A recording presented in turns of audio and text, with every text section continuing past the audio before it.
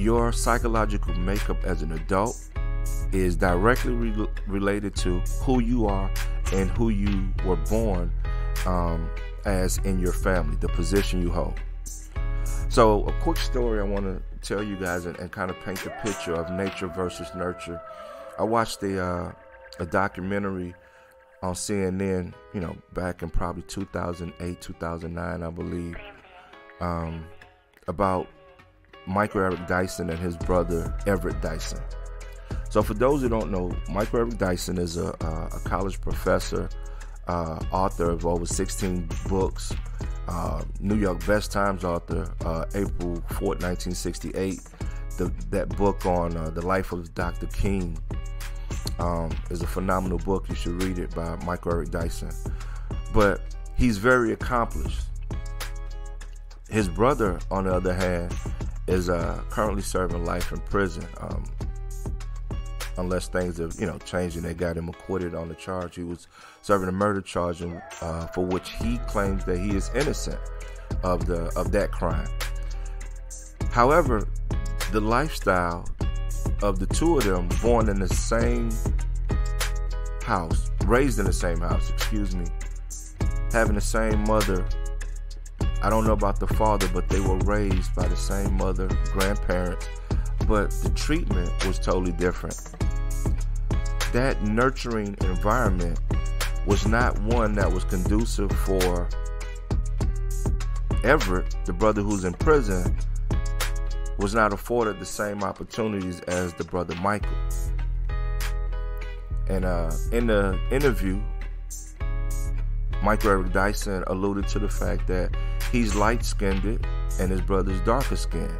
So the treatment around the house kind of paralleled the fact that, okay, the lighter-skinned boy had a better chance at life, so he was treated different. And I'm paraphrasing, so don't quote me on that.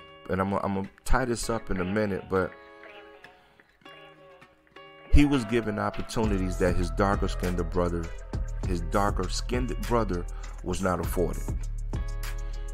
And that is a travesty in itself, but it goes to talking about that nurturing environment was not fair for both of those boys who were born in the same environment, raised in the same home, but given two different types of nurturing.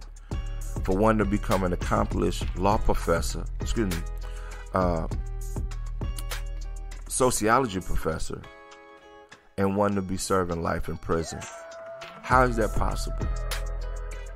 It's possible because since the emphasis of freedom from slavery, we have scars and generational traumas and damage that our family members do not know how to navigate.